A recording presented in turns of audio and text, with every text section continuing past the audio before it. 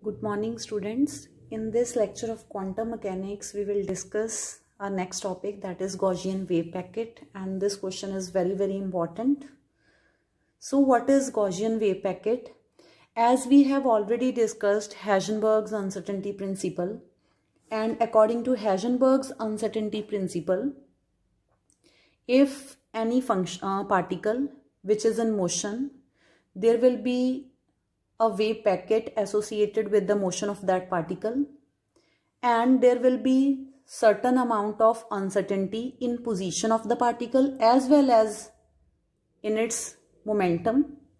So according to Heisenberg, we cannot measure the position and the momentum of the particle simultaneously and accurately, and there will be certain amount of uncertainty according to which the product of the two uncertainties, that is delta x into delta px, it will always be greater than or equal to h cut by 2. Now what is this Gaussian wave packet? This Gaussian wave packet is the wave packet which is associated with the particle which is in motion, and for this wave packet the product of uncertainty in position and momentum is minimum. So that wave packet for which the product of position, so it is the wave packet for which the product of uncertainty in position and momentum is minimum. Minimum means delta x into delta px, it is equal to h cut by 2. So now we will derive the wave function for this Gaussian wave packet, because the particle for which the wave packet is the Gaussian wave packet, there will be some wave function, and the wave function for Gaussian wave packet, what is its expression, we will derive that. So for that, suppose psi be the wave function which is associated with the particle which is in motion and whose wave packet is Gaussian wave packet. And to derive this expression of psi for Gaussian wave packet, we need some mathematical calculations. So for which we have considered two functions, function f and function phi. And what are these functions? In this Heisenberg's uncertainty principle, we have position coordinate as well as momentum coordinate. It means we will deal with the position operator and momentum operator, linear momentum operator. And what we will do, we will operate position operator over psi, and it will give us some another function, some new function. And suppose that function is phi. When we operate position operator over psi, then it will get converted into new function, that is phi. And what is f? When we operate this momentum operator, linear momentum operator p over psi, then it will give us new function, that is f. So we have this f is equal to p psi, and linear momentum operator is equal to minus iota h cut curly by curly x. We have already studied it. So suppose this as equation 2, and what is phi? When position operator is being operated over psi. So suppose this as equation 3.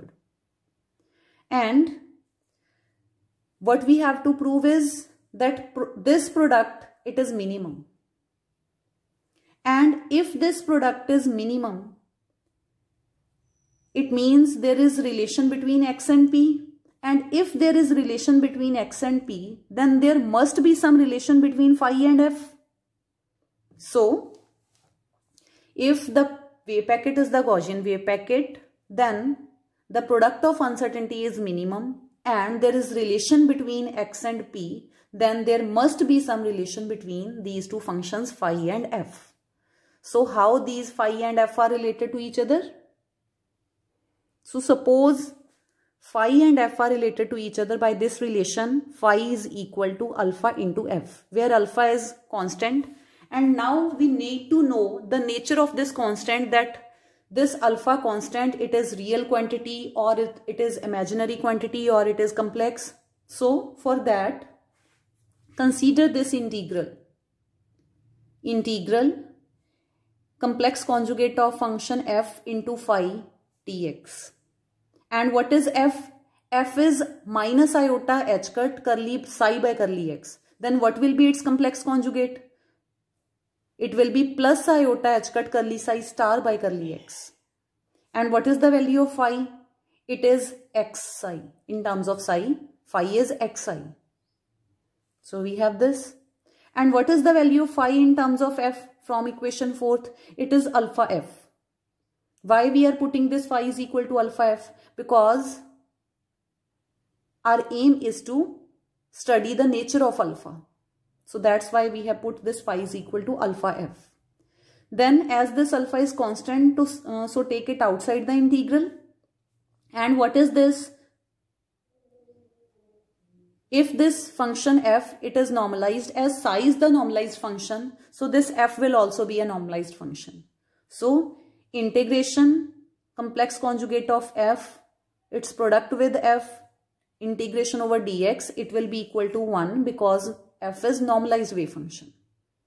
And on this side we have this. So from here we can conclude that this alpha, it is equal to this according to this equation 5th. And from this equation 5th, you can conclude that here we have iota. And this psi star, it is also having iota. This psi, it is also having iota. This iota into iota will be iota square, which is a real quantity. But this iota, it will make this whole right hand side imaginary. Therefore, what is the nature of alpha? Alpha is imaginary constant. And if alpha is imaginary constant, then this relation between phi and f, it will change because alpha is imaginary. Now we know the nature of alpha. So how this equation 4th, that is relation between phi and f, will change? Suppose now this relation between phi and f is this. Phi is equal to plus minus iota alpha f. And what is phi? Phi is xi. What is f? F is psi. And what is p? It is minus iota h cut curly by curly x. Now this iota into iota will be iota square. Iota square is minus 1 and that minus and this minus, it will be plus. So we have xi, it is equal to plus minus h cut alpha curly psi by curly x. Now we have to solve the integral. How? Separation of variables. Separate the variables on both sides. Move x variable on one side and psi variable on another side. So we have done the separation of variables. So we will have this equation. Now integrate this equation. Integrating above equation, what we will get? Integration of d psi by psi, it is equal to plus minus 1 by h cut alpha integration of x dx. So this implies integration of dx by x, it is always natural log of x. So here we will have natural log of psi, which is equal to plus minus 1 by h cut alpha. Integration of x will be x square by 2 plus constant of integration. So what it will be? It will be psi. This natural log, when you will take this natural log to this side, it will become exponential. So exponential raised to power plus minus x square by 2 h cut alpha plus constant of integration. And you can write it as psi, it is equal to e raised to power constant into e raised to power plus minus 1 by 2 h cut alpha into x square. And this e raised to power constant, it will be another constant, and suppose this constant as n. E raised to power plus minus beta square x square, where this beta square, it is equal to 1 by 2 h cut alpha.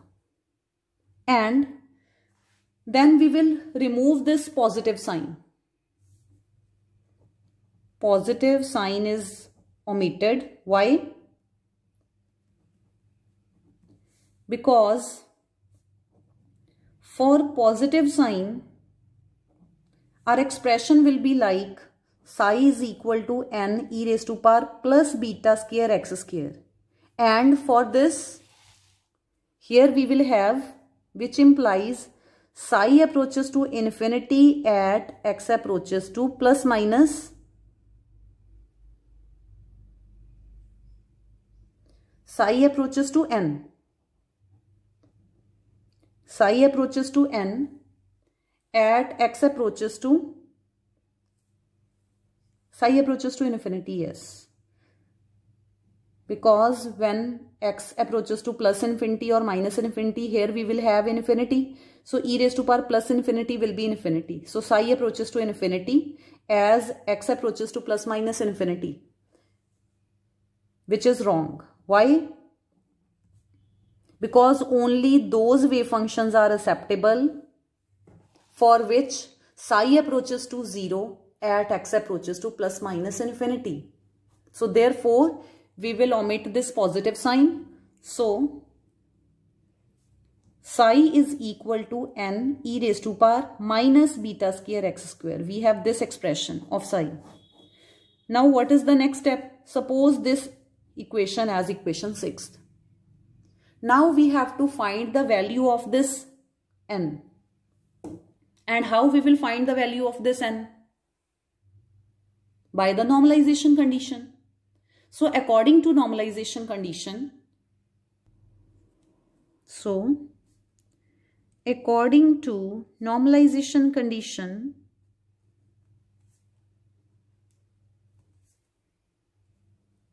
we have integration of psi star psi dx.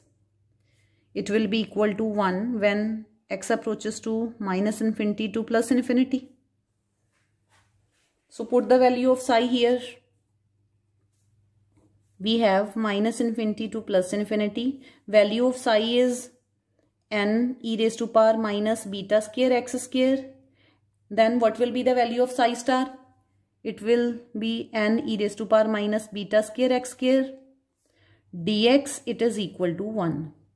So we have n square minus infinity to plus infinity e raised to power minus 2 beta square x square dx, it is equal to 1. Then we will solve this integral by this putting this 2 beta square x square is equal to y square. Then put 2 beta square x square, it is equal to y square. Then this implies 2 beta square 2x dx, it will be equal to 2y dy. This 2 and 2, it will be cancelled out. So we have dx, it is equal to y dy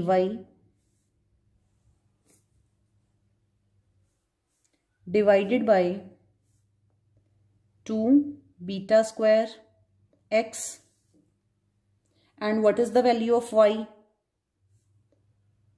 Y will be 2 root 2 beta x. So this x and x will be cancelled out. This beta and beta will be cancelled out. And we have dx is equal to dy upon root 2 beta. So put this value and this value in this equation 7th. Put these values in equation 7th. And what we get? We get this n square integration from minus infinity to plus infinity. e raised to power minus y square, and dx is dy upon root 2 beta. It is equal to 1. And this is the standard integral. And the value of this standard integral is root pi. So put this is equal to root pi, and we have n square into root pi upon root 2 beta. It is equal to 1. So what is n square? N square will be root 2 beta upon root pi. So what will be n? This implies n will be root 2 beta upon root pi raised to power 1 by 2.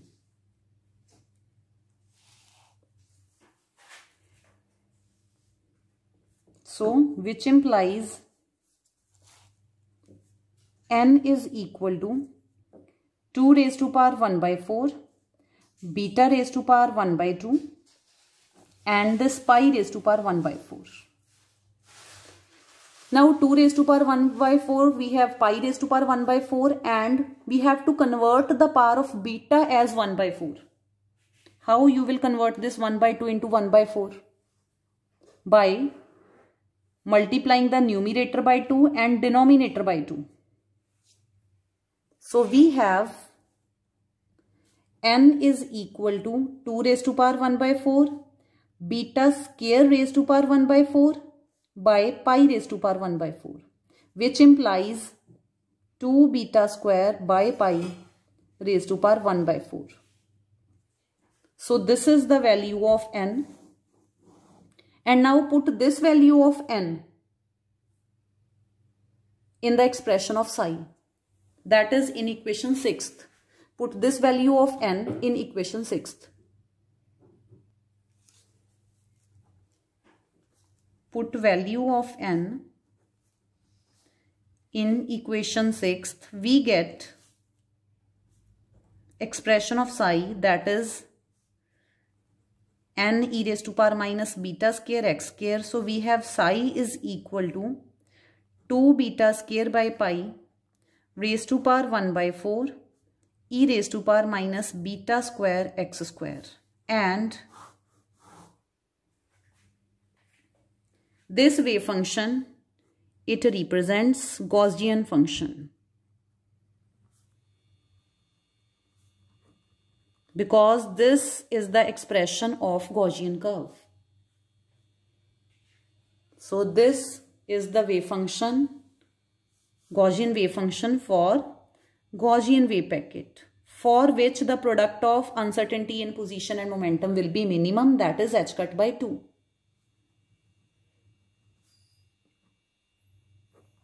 So next is how this psi, it will vary according to x. As this expression is the expression of Gaussian wave function, so when we will plot this psi, variation of psi with x, then what it will be? It will be a Gaussian curve. So here we have plotted the variation of psi x along y-axis with x along x-axis, and we have obtained this curve. And there are two curves. This solid curve, it is for small value of beta, and this dotted curve, it is for large value of beta. How? You can see the expression of psi, which is this. If beta is small, if this beta is small, it means its amplitude will be small. And one another thing, if beta is small, then this term, it approaches to 0, but very slowly, because e raised to power negative term, e raised to power negative power, So e raised to power minus beta square. So if the value of beta is small, then this exponential term, it will approach to 0 or it will decrease exponentially but very slowly. Why? Because this beta is small. So if this exponential term, it decreases to 0 very slowly, it means psi approaches to 0 very slowly. So that's why for small value of beta, amplitude is directly proportional to beta. Amplitude is 2 beta square by pi. So amplitude of psi is directly proportional to beta. So if beta is small, so amplitude will be small. If beta is large, amplitude will be large. And one another thing, if beta is small, then e raised to power negative of smaller term. It means this exponential term, it will approach to 0 but very slowly. So that's why you can clearly see. And if beta is large, then this exponential term, if beta is large, then this exponential term, it will approach to 0 readily. So it will quickly approach to 0. So that's why the curve for large beta, it approaches to 0 quickly.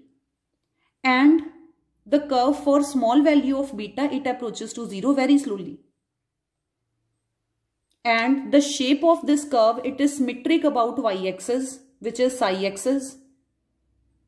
So every Gaussian curve is symmetric about y-axis. So from here it is clear that the curve is a Gaussian curve.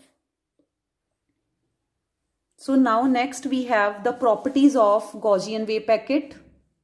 What are the properties of Gaussian wave packet? First property is any wave packet which is associated with the particle which is in motion, for which the product of two uncertainties, it is minimum, it must have the shape similar to the Gaussian curve, like this. Second property of Gaussian wave packet is that the maximum value of psi, it is at x is equal to 0. The maximum value of psi, it is at x is equal to 0. And how it can be calculated? By putting x is equal to 0 in the expression of psi. So we will have e raised to power 0. E raised to power 0 is 1. It means the value of psi is equal to n, which is 2 beta square by pi raised to power 1 by 4. So this is the maximum value of amplitude of psi at x is equal to 0. Then when in the expression of psi, here we have the expression of psi n e raised to power plus minus beta square x square. And when in this expression, here we have omitted this positive sign, so just take negative sign. And when we will put this x is equal to either plus beta or minus beta, then we will have 1 by beta square instead of x square. So this beta square and beta square will be cancelled out. So here we have psi is equal to n e raised to power minus 1, means n by e, and 1 by e is 0.368. It means when x is equal to either plus beta or minus 1 by beta, at that time the amplitude, the value of psi falls to 0.368 of maximum value, that is n.